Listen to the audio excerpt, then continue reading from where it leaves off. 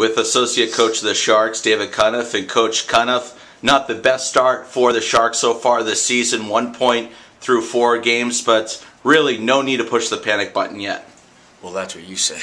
No, it definitely isn't. I mean, if you look at last season, we started 4-0, and in the end, we weren't in the playoffs. So I like our team. Unfortunately, I don't like the way we've played every game this season, but you know, I get to see them in practice, and I can see us coming together. We're a group that early on was kind of figure out an identity, and I think there were a lot of new people added to the roster and a lot of new ingredients, and they're looking around the room also saying, geez, where do I really fit in this room?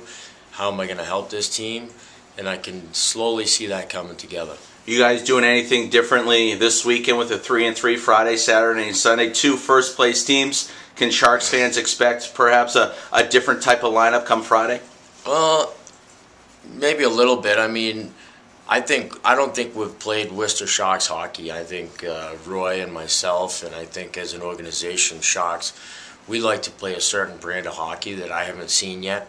So we have a lot of different people on our roster. Some guys have gotten in, some guys haven't, and I think we need to put some guys in that know how we need to be played. So we have guys that haven't been in the lineup that are hungry to get in the lineup, and we know when they get in, they'll play hungry. So that's the type of identity the Worcester Sharks and San Jose Sharks like to have, and we have to get back to finding that. So we're going to be looking for some ingredients to add to give ourselves that.